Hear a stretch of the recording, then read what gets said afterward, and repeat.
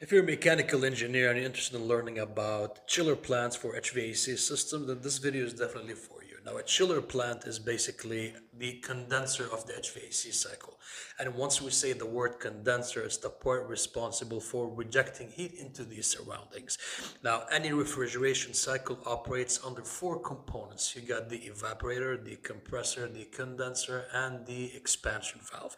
Now, a chiller plant uses water in order to make sure that the heat absorbed from the environment or the space you're concerned with is taken from that space. Then, through the use of a chilled water plant or a chiller, it's going to be ejected into the surroundings. Now, for further details and more elaborate explanation of the chilled water system, take a look at the video description.